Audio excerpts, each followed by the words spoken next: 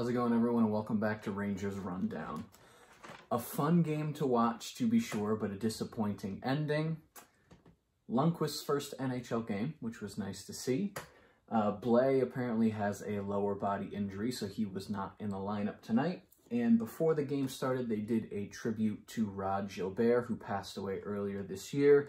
It was a nice video montage, a bunch of testimonials from people that he played with, and then his wife came out and dropped the puck for the opening ceremony, which was nice to see. And his whole family was there. They zoomed in on him. The crowd was cheering for him. They wore his jersey for the pregame skate, and it was just a nice little kind of send-off for Rod Gilbert. Lineup tonight, top line, Lafreniere, Zibanejad, Kreider, Panarin, Strome, Kakko, Gauthier, Hedl, Goudreau, and then Hunt, Rooney, and Reeves for that fourth line. Lindgren, Fox, Miller, Trouba, Nemeth, Lundqvist are your 3D pairs, and then Shesterkin in the net. Like I said yesterday, figured they were, when we didn't see him yesterday in the game, figured they were saving him for the home opener, and turns out to be true, and he played pretty well tonight. First period, 2 icings in the first minute from Dallas, so it took a minute for the teams to kind of gel and kind of get going. For the Rangers, that lasted the whole first period. It took them almost an entire period to finally get their legs going. 1:57, Shesterkin blocked the puck and it went straight up in the air. He lost it and it landed right in front of him in the blue paint.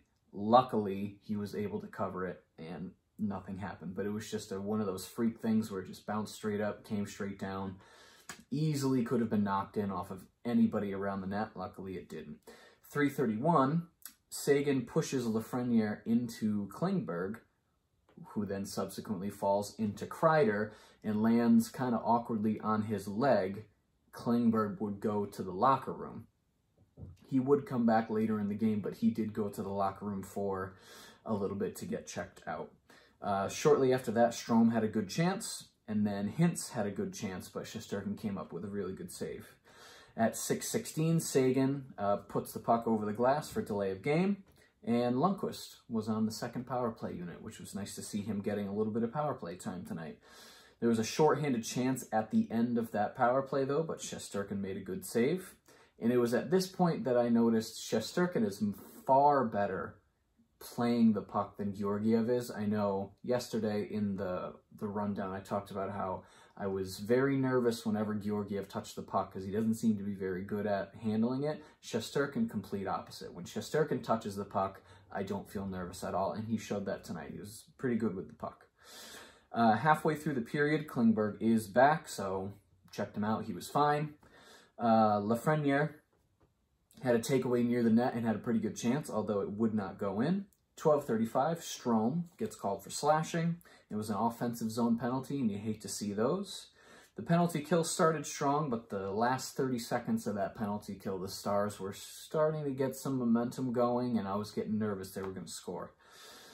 And then towards the end of the period, 19:25, Peterson would score his first NHL goal. So this is back-to-back games where a player scores their first NHL goal against the Rangers. So congratulations to Peterson. Lundqvist was caught flat-footed. Peterson got past him, his backhand under the arm. Pretty good shot. Only 4 shots on goal for the Rangers in that first period. They were just getting stopped at the blue line way too often. Now, Dallas is a very good defensive team. They said that last year, Dallas was the best defensive team that didn't make the playoffs. And they showed that tonight. Dallas did play pretty well defensively, at least in that first period. Not a lot of sustained pressure for the Rangers.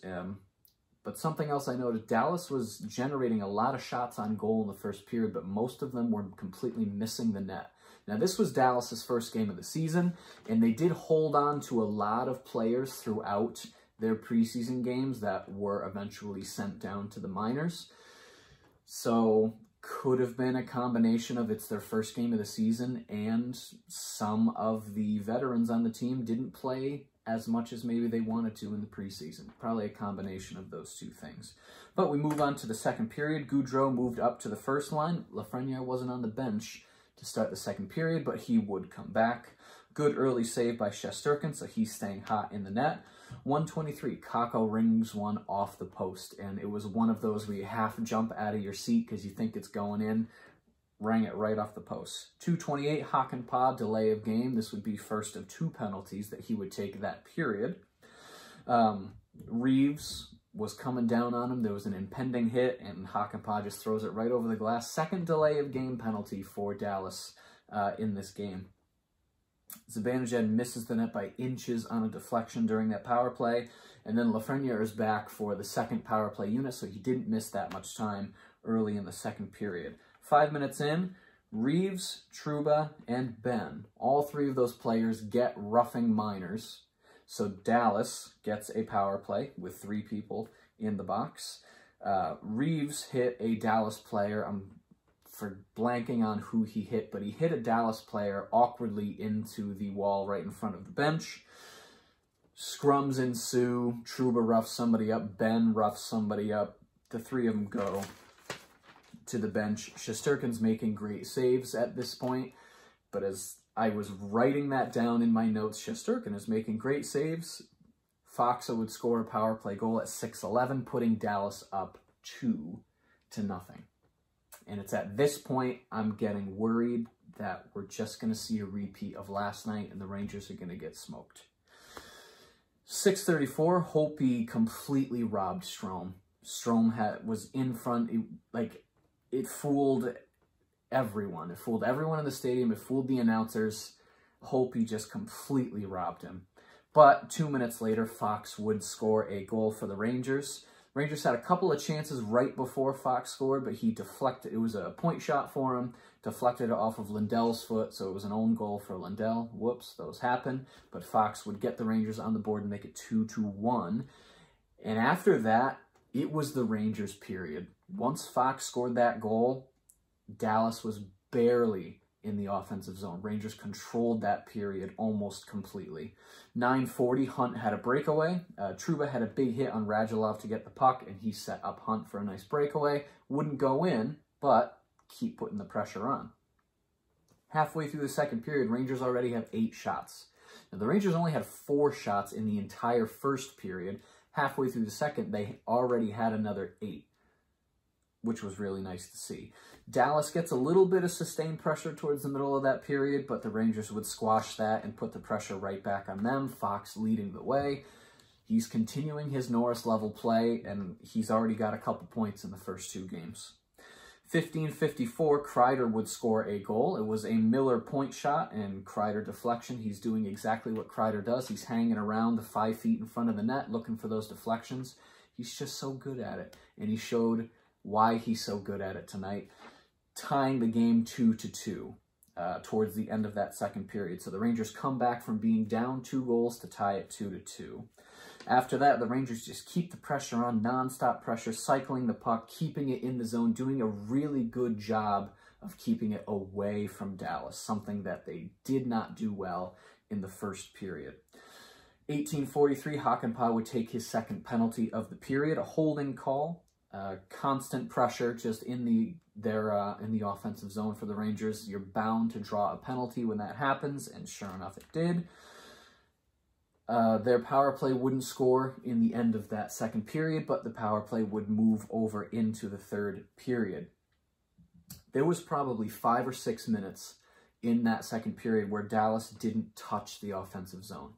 They would get it out into the neutral zone every now and then, but the Rangers would just get it right back in to their offensive zone. It was a clinic on how to keep pressure in the offensive zone. It was really nice to see. They outshot Dallas 18-8 just in that second period. The Rangers generated 18 shots in 1 period. Third period, nothing comes up from their brief power play to start that held over from the second. First 4 minutes, good pressure is continuing, couple good chances, not as much pressure as they had sustained in the second period, but still keeping the puck to themselves. 5:34, a scrum around Holtby. His own player stick comes up, knocks him in the head, mask comes off, Holtby crashes down. But he would stay in the game for a little bit longer, at least. Around 7 minutes, 30 seconds into that third period, Dallas gets some pressure, couple of shots, but Shesterkin held strong. Then at 8:07, Khudobin would come in to replace Holtby. Holtby would go to the locker room. He would stay out for the rest of the game. And we didn't know what exactly was the problem. If it was upper body, lower body, we're not sure.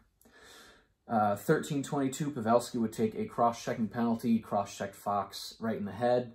Probably an accident, but you're still going to get called.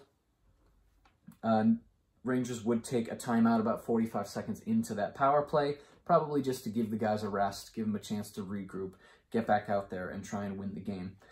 Pavelski comes out of the box at the end of that penalty and just flips it right off the crossbar. Jamie Benn was behind the net. He throws his hand up. He thought it went in, but it bounced off the crossbar. Even I was scared it went in, but it did not. And then in the last minute, Dallas had a couple of shots that were close to ending the game within the last minute, which would have just been super annoying and devastating. Luckily, it didn't go in, so we moved to overtime. So the Rangers get their first point of the season, making it to overtime. And then, of course, a minute and 38 seconds into overtime, Heiskanen would score a goal, cementing the win for the Dallas, their first game of the season, and they start the season off with a win. Rangers losing in overtime, disappointing, but they do get the point, so their record over 2 games is 0-1-1. Shots 33-26 in favor of the Rangers, so they go from not really shooting that much in the first period to just completely eclipsing the Dallas Stars over the following 2 periods. Face-off percentage, Rangers barely squeak over 50% for that, but again, face-offs, you can care about them if you want. It's not a total indication of whether or not a team's going to win. Power play went 0 for 4, so power play looked good. It looked good. They kept cycling. They had their chances. They had a lot of really close calls. It was a combination of not finishing and just Holtby and Khudobin standing on their heads for Dallas. Hits 32-23 in favor of the Rangers. The Rangers hit a lot tonight. And blocks 13-25 in favor of Dallas. So Dallas was blocking a lot of Rangers shots. Rangers were hitting a lot of Dallas players. Overall, am I disappointed they lost? Of course. I'm always going to be disappointed when the Rangers lose. They get a point out of it, which is not bad. That's 1 point out of a possible 4 in the first 2 games. Not exactly the start we want for the Rangers. There's a lot of young kids on this team, and there's a lot of new players, and everybody is new to this system that Gallant is putting into place. So again, I'm giving the Rangers a cushion at the beginning of the season to make their mistakes, to learn from them, and really cement themselves into something. We've had 2 different enough lineups in back-to-back games, so nothing really to cement. Should the top 6 be scoring a little more? Yeah, maybe. But again, it's early enough in the season where we shouldn't be going crazy yet. Just be thankful they got a point out of it. Shame they couldn't win their home opener, but they're back in action in 2 nights, Saturday against Montreal up in Montreal. So the Rangers go on, I think it's a 5-game road trip right now before they come back to MSG. So hopefully the Rangers play well on the road. The trivia question of the night: who is the youngest European-born defenseman to make their Rangers debut? Because Lundqvist made his Rangers debut tonight at the age of 21, but there was somebody younger than Lundqvist who is European-born defenseman to make their Rangers debut, and I will give you a second if you want to think about it. I didn't know the answer. I rarely do know the answers to these questions, but it was Fedor Tyutin, who was 20 years old when he debuted for the Rangers. So the Rangers will be back in action, like I said, Saturday night in Montreal. If you enjoyed this video and you'd like to see more videos like it, be sure to hit the subscribe button. Thank you so much for watching, and I will see you in the next rundown.